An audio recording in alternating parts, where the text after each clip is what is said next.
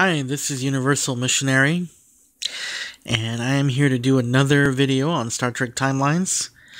And the purpose of the video today is just to kind of share and see what we all get on this premium pack. I had purchased one earlier today, and I haven't really opened it yet, and I want to share it with you and see what kind of characters we get, and I'd like to get your feedback and try to see what kind of crew members that you have. Tell me what your best crew members are, and what you like, and also to try to figure out. I'd like to get your feedback on how this mega event is going on and what you think of it. I'd like to take a few moments just to let you know that I really did like that first event on the space fights. I forget what they call them. And the thing is that it turned out pretty good. I mean, it was a great way to get some great items, chronotons. The rewards were really great. They were very generous the first time. We got a lot of chronotons, a lot of honor, and a lot of credits. And I think I ended up getting about 3 to 4 million credits throughout the event, as well as getting about 15,000 honor and about maybe, probably about 4,000 chronotons overall. And so it was a really great event. I don't know if the producers or the team here at DB is going to continue to let that be the normal standard. I mean, but for starters, it turned out to be really good. And the last event is coming up this week, and I don't know what it's going to be about.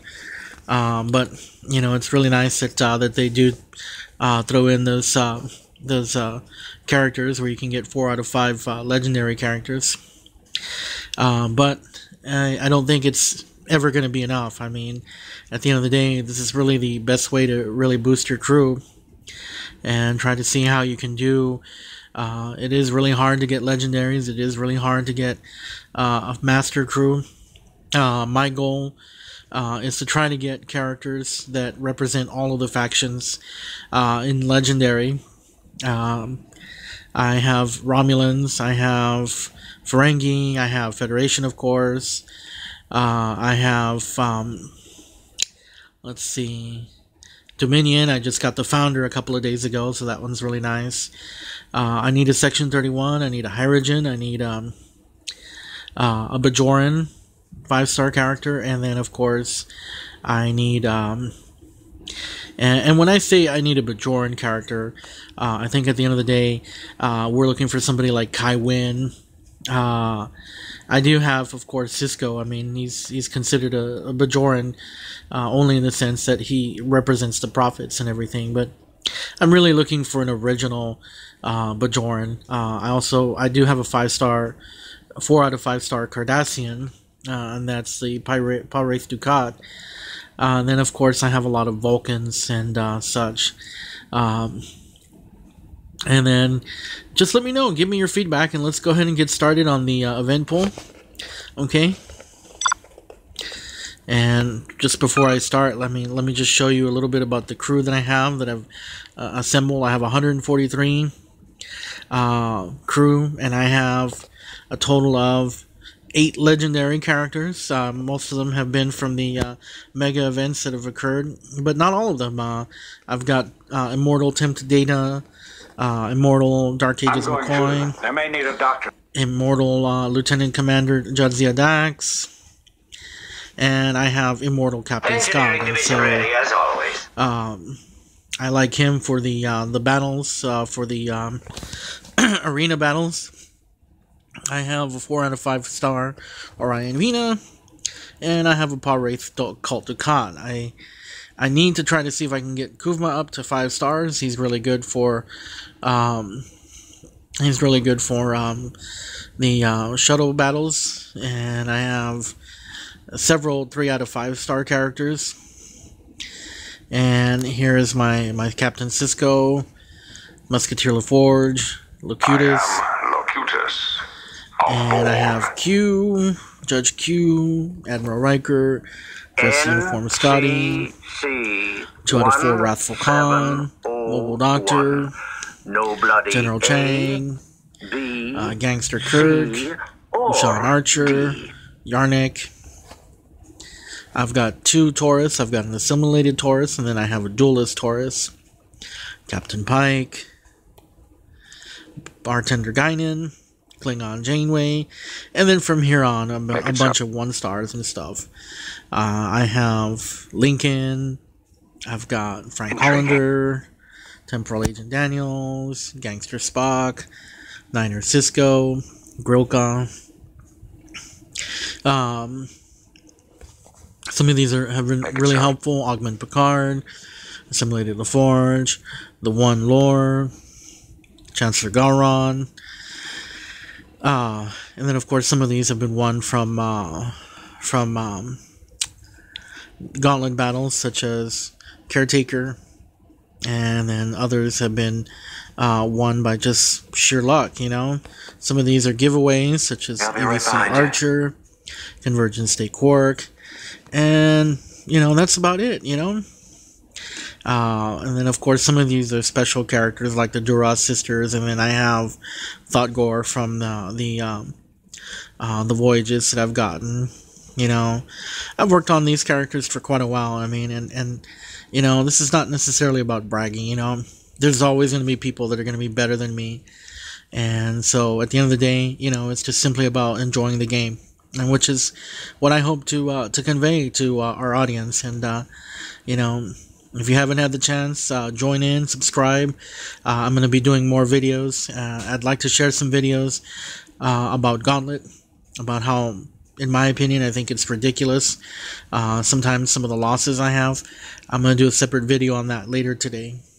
So without further ado, let's go ahead and get started on all the pulls. This will probably take about 7 to 8 minutes or so, simply because I want to discuss with you what I get. Alright, let's get started.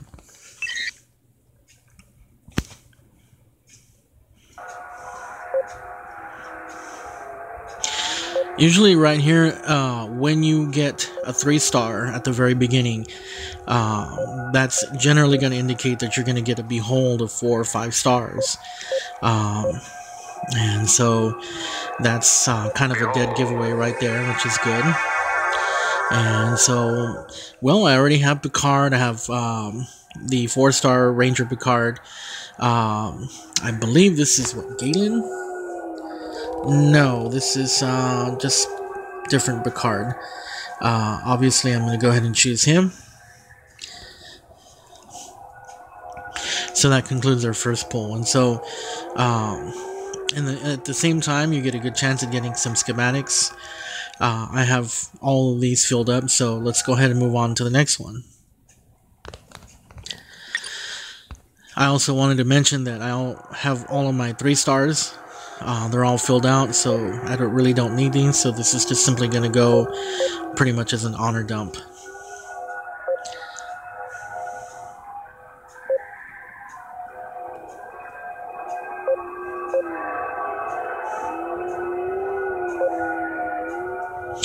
And here comes another behold.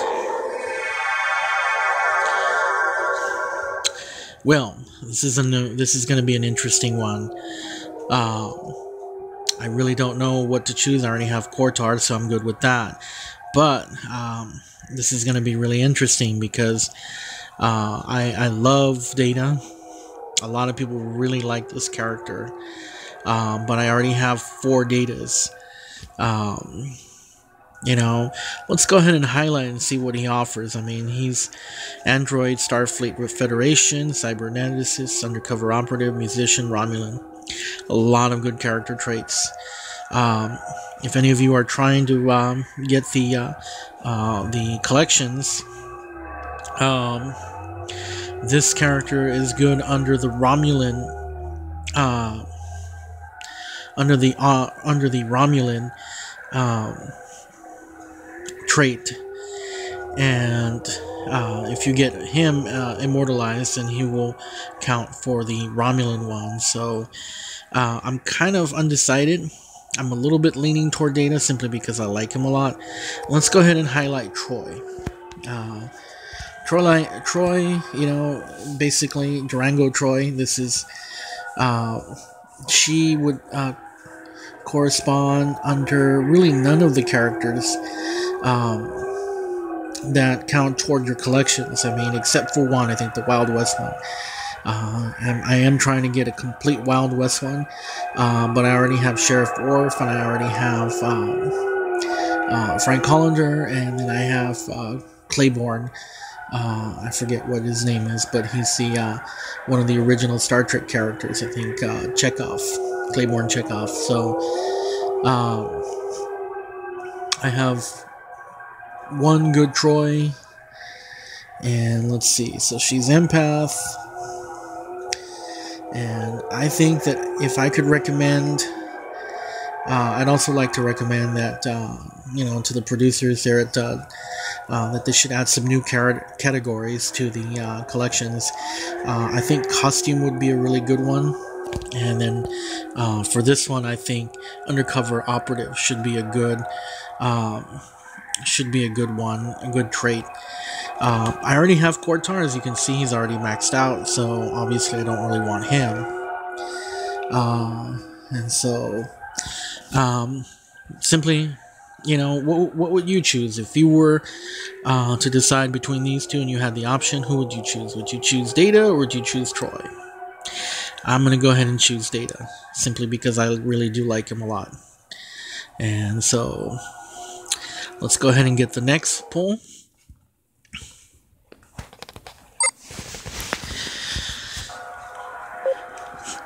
Okay, so here you get Burrell. So that one's going to indicate to you that that's more than likely what you're going to get.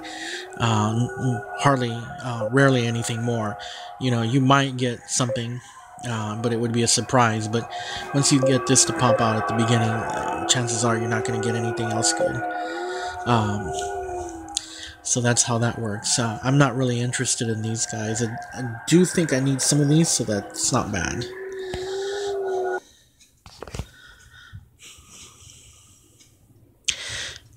The next thing that comes to my mind is I'm also trying to get other characters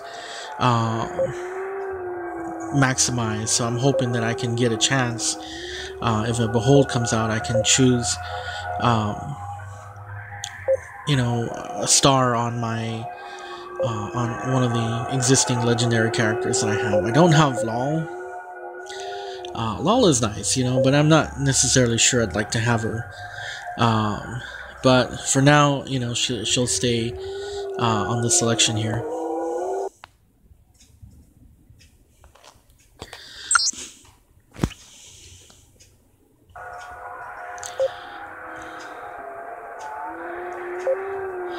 Well, that was kind of strange, wasn't it? A little hiccup there on the game.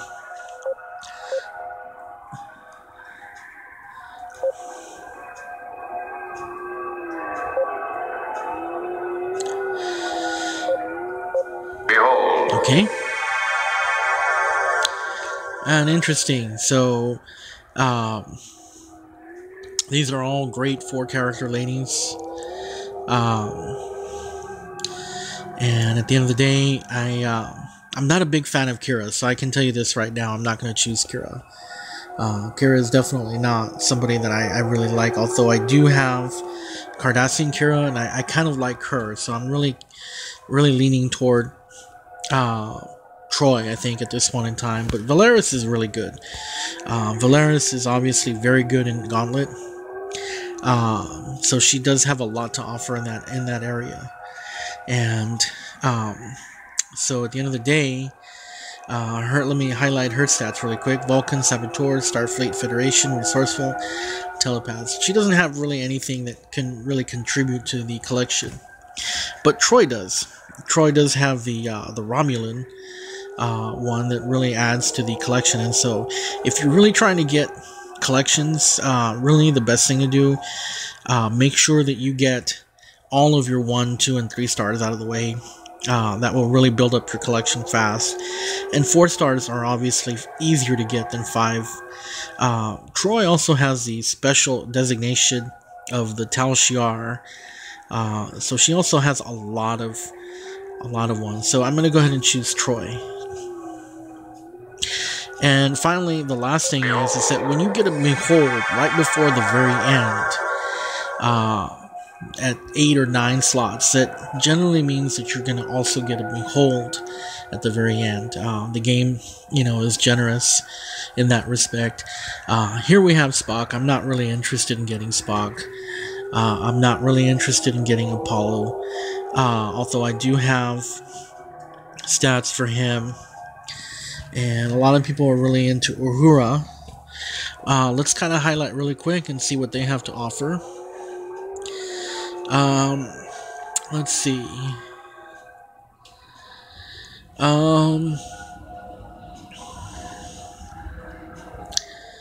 He doesn't have any of the stats that you need for collections, so forget about that. Let's see. She doesn't necessarily have any of the stats that you need for collection. Apollo does. Apollo has the inspiring one. So he definitely has he has that one. Once again, I'm not a big fan of Apollo. I would rather just simply get Uhura because I think she's more interesting.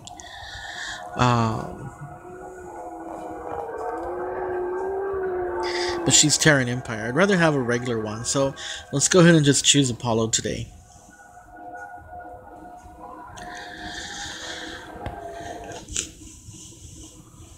So I'm going to ask you all a question really quick.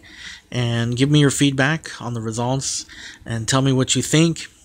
How do you build your collections? How do you build your characters? Do you do a lot of honor dumps? Do you hold on to all the characters that you get?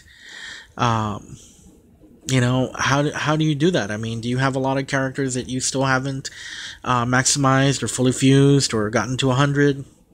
Give me your feedback and let me know, okay? Generally what I do is I try to, minimize the kind of characters I work with at one time, so that way I have characters ready to go when events come in. And that's pretty much how I work. I mean, I do a lot of honor dumps, so I try to get my my legendaries up as fast as I can. That's my approach.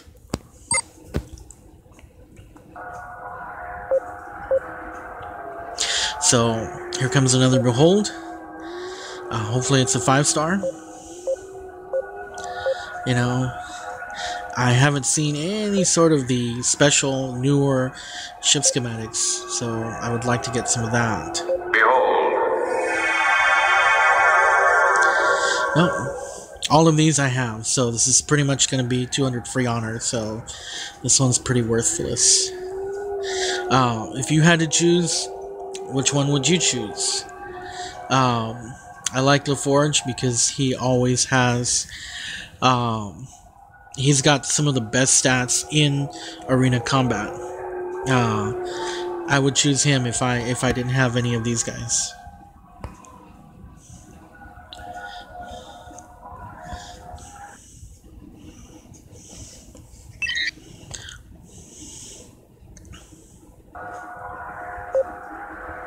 I already got this guy, so he's just another honor dump. Another question I guess I should bring up to you all is if you happen to have another character fully fused, do you basically put him in cryostasis and then work on another one of the same type? How many of you do that? I mean, there are some people that I've seen that have the same character more than once, so give me your feedback on that.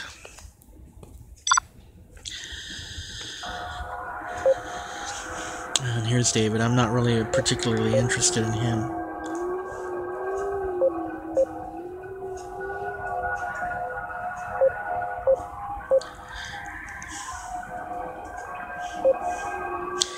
And that's all she writes.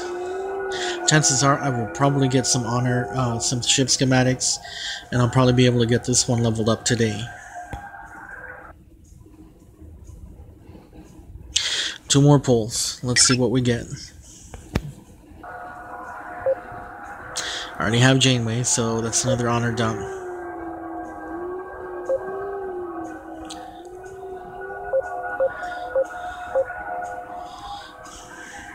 For once, I'd like the game to surprise me a little bit. And that's about all she writes on that one. Let's hope for Behold for the last pull.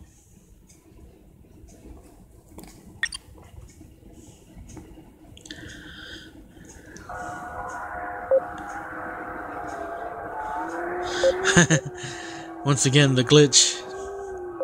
So this is pretty much looking like what it's gonna get. So the only character I really think that I might end up getting is just the Romulan data. So at the end of the day, tell me what you guys think. I mean, do you think these kind of purchases are really worth it? Is it really worth making the investment on these kind of purchases? I mean, I had one offer the other day.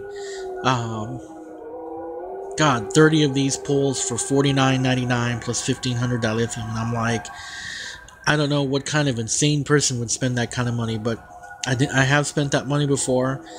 I don't really want to spend that anymore. I think that I would rather just work on it a little bit less aggressively. And so at this point in time, that pretty much concludes my video. Hit like and subscribe and see what you think. Give me your feedback. Thanks for watching Universal Missionary Star Trek Timelines. Have a great day.